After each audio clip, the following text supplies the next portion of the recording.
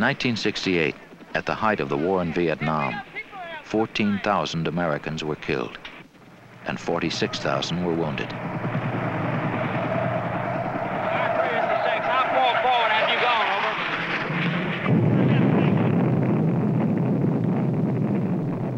That same year, another 14,000 Americans were killed.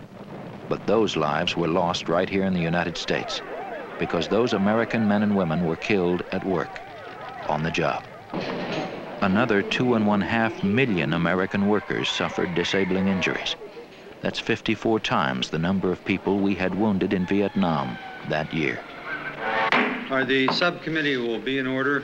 This morning we're continuing with our oversight hearings to the occupational safety and health. In an effort to stem this tide of injury, disease, and death, Congress created the Occupational Safety and Health Administration in 1970. In creating OSHA, Congress affirmed the right of every working man and woman to safe and healthful working conditions. They have not only the right to expect, it's the law that they should be able to go to their work in the morning, give the employer so many hours for so much money, and be able to go home to their family that night the same way they walked in the door that morning. As an employee, you have a responsibility to your employer to give him an honest day's work and to make money for that employer. That's what you're paid for. By the same token, that employer has a responsibility to you. Not only to give you a salary, but to ensure that you don't get killed on the job.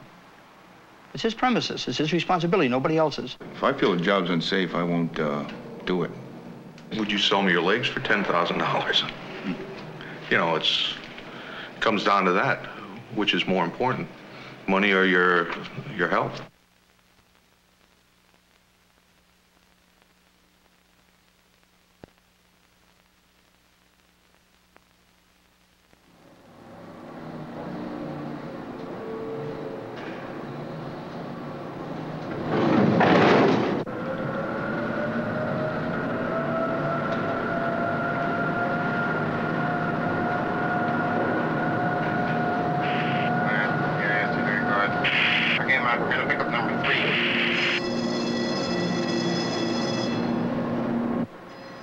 Health and safety hazards are found throughout American industry, in virtually every occupation.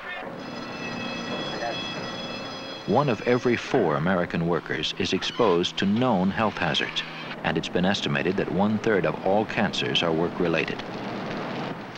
Dust, gases, and fumes found in the workplace cause skin and lung diseases, heart problems, nervous disorders, and can even cause workers to become sterile or to have children with birth defects. 1 out of 6 Americans is exposed to hazardous noise levels on the job, noise which can cause permanent hearing loss. You know, it'll happen and you never realize it's happening to you. You start losing your hearing and never realize it. And when you go home, you have to start, I know myself now, I turn my television set up louder than what I did when I wasn't working in the mill, when I was just going to college. I turned it up a lot louder now than what I did then. When you come out of the mill, you go in the work in there, and you get on the outside, you can't hear for 2 hours. At night, you can lay down and hear them looms are running at home. You know, when you lay there by yourself, everything gets quiet, you can actually hear the looms running, and you're 10 miles away from them. Once OSHA has learned of a workplace health or safety problem, it often turns to NIOSH, the National Institute for Occupational Safety and Health, to do the scientific research necessary to control the hazard. This research provides the groundwork for OSHA's standards, which are formal regulations that specify safe working procedures or limit the amounts of dangerous chemicals to which workers can be exposed. Enter, in, out, up, and equilibrate. After NIOSH has completed its work, OSHA makes its proposed standard available to the public for comment and revision. Then one of the more dramatic parts of standard setting occurs. There is usually a public hearing. These public hearings provide an important opportunity for individuals concerned about the issue the standard deals with, affected industries, employers, U.S. Steel Corporation is labor groups, informing these individuals that they do have compensable lung. Public interest groups. to come before the agency and offer their views. However, I do not agree with OSHA's selection. The record of that public hearing is an important part of the information that OSHA ultimately relies upon in deciding what is the appropriate standard to set dealing with that hazard in the industries in which it arises. After the public hearings, OSHA sets a final standard, which all affected employers must obey. OSHA has a staff of compliance officers in the field to inspect workplaces and make sure they meet the standard. Accompanied by representatives of both the employer and the workers, the inspector observes work practices and material handling, takes noise measurements, and may attach instruments to workers to measure their exposure to airborne substances. Are there any of these employees? The inspector tries to get an accurate understanding of the workplace by talking with both the employer and individual workers. Then it wouldn't make any difference who I sampled? No, I just sample anyone. I'm Chris York from the Occupational Safety and Health Administration. We do have the right to interview employees privately, and we do insist on that. We like to talk to the employees to get a good feeling of what the employee feels are the hazards there, what types of processes may be going on at a different time than we're there, whether the employee has any health problems. OSHA's work doesn't end with the completion of the inspection. The point is not simply to find hazards or to penalize employers who violate OSHA standards, but to work with employers and workers to correct dangerous conditions. That's exactly what happened at the Canton Textile Mill in Canton, Georgia. In the textile industry, the major health hazard is cotton dust. Cotton comes into the mill in big 500-pound bales. Now, unfortunately, this bale consists of not just the raw cotton, which has to be spun into yarn, but leaves and dirt that's accumulated in the harvesting process. And these leaves and dirt break into very fine dust in the process of opening the bales and the early operations of carding the fine fibers and spinning the yarn.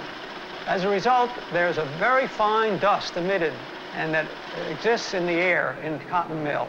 It causes people to cough and it causes breathlessness. And eventually, after long exposure, it causes total disability due to what is popularly known as brown lung disease, technical name being byssinosis, disease of the lungs, which is crippling and ultimately can cause early death. OSHA had adopted a standard to protect workers from brown lung disease by limiting the amount of cotton dust in the air. But in 1973, some Canton workers felt their plant wasn't meeting the standard. The cotton dust was bad, and you couldn't see when they opened the doors. It all fogged in your face, and you can't breathe in it. I go in there, when I come out, you could tell it, you could feel the tightening of your chest, you know, and it take you a while to breathe, you know, get your breathing back normal. You worked in there a while, just feel like you'd been eating dirt or something. One of those workers complained to the local OSHA office and asked for an inspection of the mill. We were there as a result of a complaint and about these conditions, and found them to be true and cited them for these and gave them a period of time to abate. We felt like that they could come into it in a relatively short period of time by improving ventilation, and we gave them 6 months to correct the first violation on cotton dust, but they were unable to do that. Our first attempt at dust removal equipment was one where we spent about $200,000, and it didn't bring the dust level down. Since the company couldn't meet the OSHA standard in the time permitted, they asked for, and OSHA granted, a series of extensions. Each of our abatement periods, as I remember them, was for a year's extension from the original. I think we were granted a 1-year abatement to take corrective steps, and we moved as rapid as we could. We're not able to meet conditions. We asked for another one, and so forth. About this time, the workers' union challenged these delays. The OSHA did approve an additional extension of 1 year for the company to meet the standard, making it the fall of '76. Well, before that fall of '76 came around, we were determined to see to it that no additional delays occurred. The disagreements between the company, the workers, OSHA, and the union were finally resolved when the company came forward with a new plan to meet OSHA's standard. And this plan was different from the old in that they specified exactly what machinery they had intended to buy. they provided a guarantee by the machinery manufacturer that if this equipment were installed, the cotton dust standard would be met. The installation of the new equipment produced dramatic results. As a result of what we've done, it appears that we can conservatively say that we have improved our dust conditions by 10-fold or possibly 15-fold. This case is important in that it demonstrates what can be done when you have an active local union that is aware of its rights under the law, and the coordination of the international union and the local union to assure that the workers get the rights vindicated. OSHA made all the difference in the world. If these companies didn't have someone to set standards they have to go by, they would just do what they want to. That's the best thing ever happened to the working people when OSHA came involved. It cost Canton Mills almost $1 million to reduce the levels of cotton dust and meet OSHA's regulation. But by doing so, the company has protected the health of its workers for many years to come. Very often, in concentrating on the apparent cost of achieving the regulation, we lose sight of the cost of not regulating at all. In the case of cotton dust, for example, there are 40,000 documented cases of respiratory disease caused by exposure to cotton dust in the textile industry. That is a tremendous expense, not only to those workers and their families, but to society as a whole. Workers are being injured. Workers are being diseased. They're losing their livelihood. They're having to have medical exams, medical care, which is very expensive.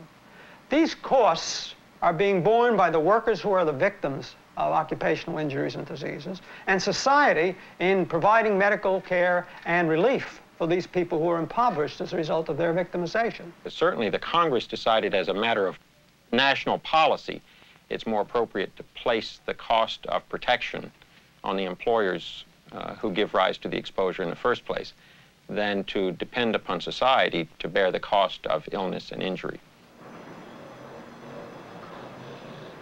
We have here at United Foundries made every effort to try to clean the foundry up. We've got a great deal of money invested, but now that the investment's there, it really doesn't take that much to operate it. A lot of companies recognize that a safe and healthy working environment makes good business sense and make every effort to comply with OSHA regulations. In the foundry industry, workers face a number of health hazards, including airborne dust and dirt, which can cause severe breathing problems. In general, the foundry industry is an extremely dirty industry. It's heavy industry. We deal with sand and moisture, all the things that make dust and dirt, and of course the molten metal, which makes heat. We used to pour them on a floor, and now we have what we call econ machines. They're automatic. They go on trays. The trays go around inside the machine, and they have an acid pollution that kills the smoke, and also a bag house which collects the dust, which the pollution also takes some of the dust into it. And it's way down the dust compared to what we used to have. We used to have it real thick on the floors, you know. Probably the foundry industry ran the greatest portion of 5,000 years without any basic changes. With the advent of OSHA, the majority of foundries were forced into a compliance situation as far as pollution control goes. We chose to make that change at the time that this compliance was required, and we are in compliance now. It keeps us legal, it makes us a better neighbor, and it certainly improves the environment in the plant. And in doing so, we have literally reduced our turnover, our labor turnover, to zero. This has probably been the largest and the best side effects of the money that we have spent. And our absenteeism is virtually nothing. And as such, we are not constantly retraining people, and we don't have to carry a much larger staff to substitute for the absenteeism. The Dana Corporation in Reading, Pennsylvania, manufactures and assembles automobile and truck frame parts. Before the parts get to this welding operation, they are shaped by these stamping machines, machines that can easily crush a hand or cut off a finger. Such injuries are often blamed on the workers themselves for having their hands in the machine at the wrong time. But OSHA regulations have required the use of redesigned machinery that has virtually eliminated these kinds of injuries. Oh, when I was a kid, used to hear they used to call this the butcher shop. People used to lose fingers, hands, and Well, there's quite a few people you walk through the shop down there that are missing fingers. Well, they just hit the button and the press come down and went up, and the man on the other side of the press, he took the piece out.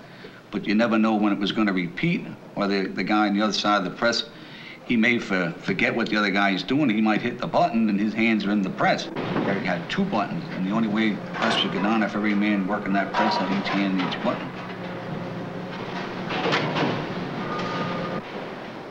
To encourage the kind of solutions to problems we've seen at Dana and United Foundries, OSHA has established a consultation program that's provided free of charge. While the consultants are funded by OSHA, they work directly with the employer at his place of business, pointing out hazards present in the workplace and offering advice on correcting them.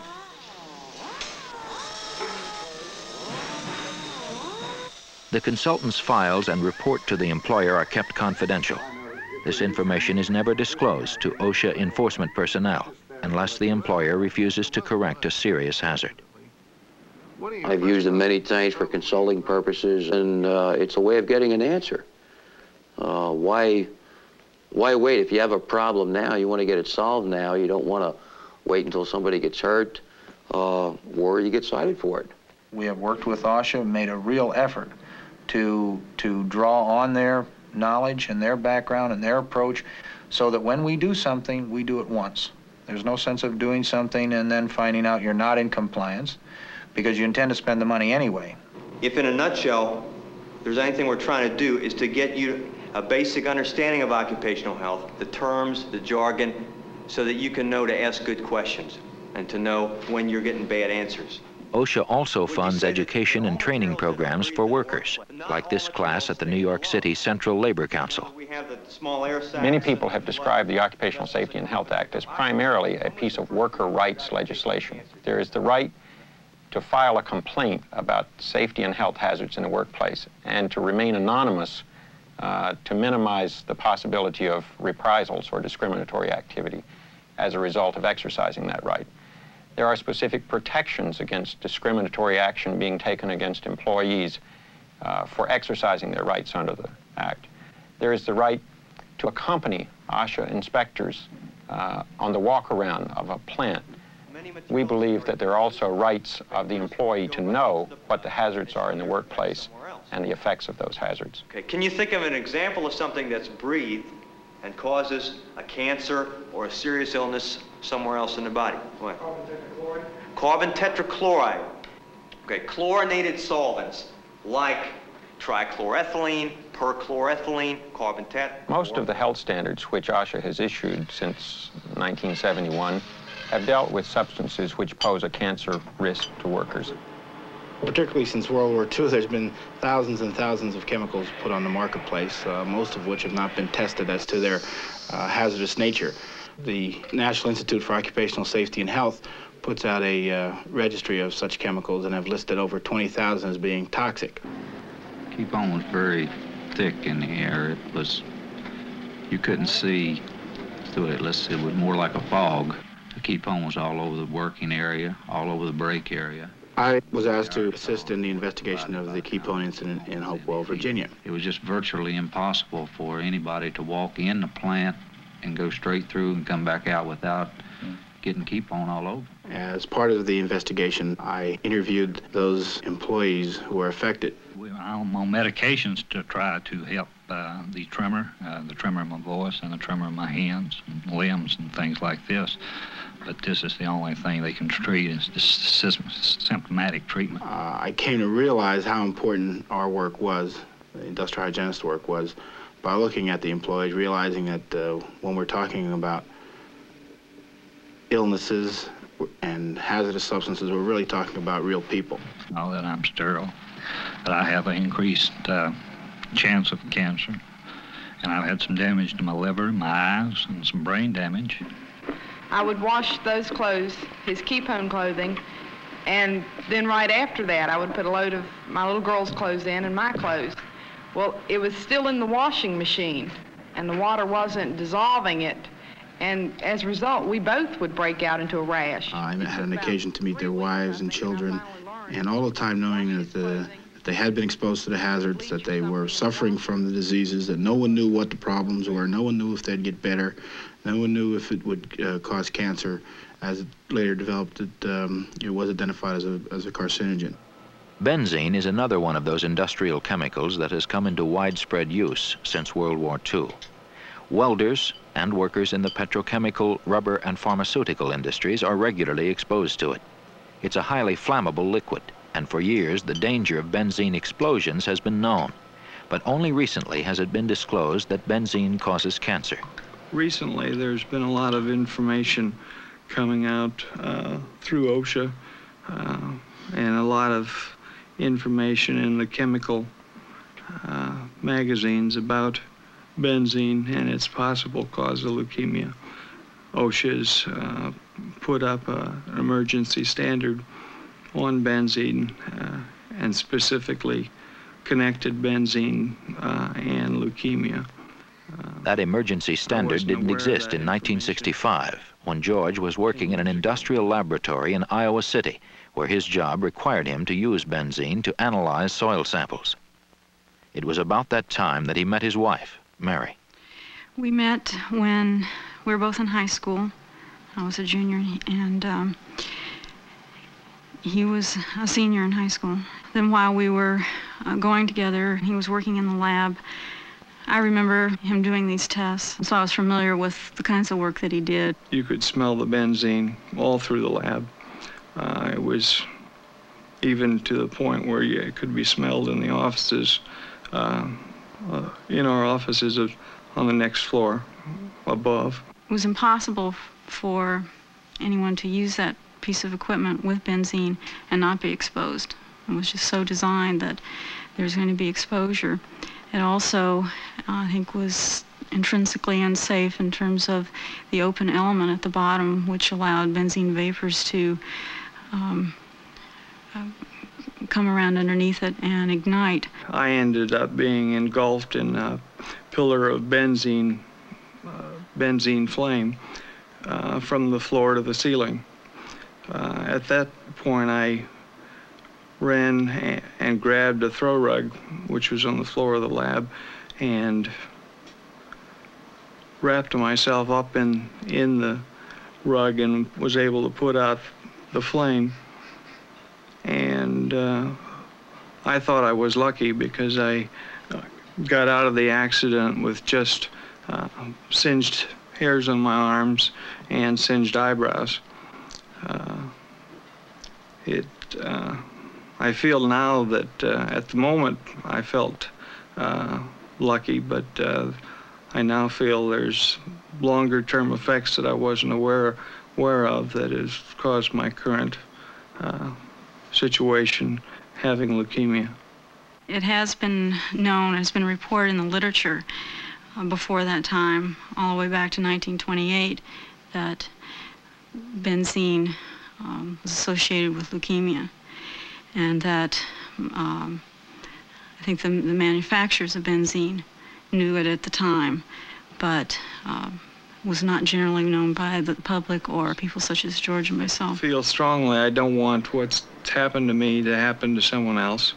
I think being aware of the hazards and being protected from them as best possible is something that should be taken care of so that you don't cut off a man's life at 33.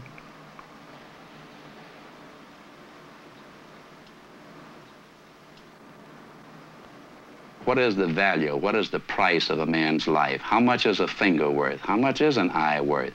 How much is not being able to hear someone call your name or listen to music? How much is that worth? I think we owe it to the next generation to make it better for them than what we have to go through with. It's not 100% now, but work has been done, and I think if we keep this attitude and fight and make it better for these other generations, they're going to appreciate it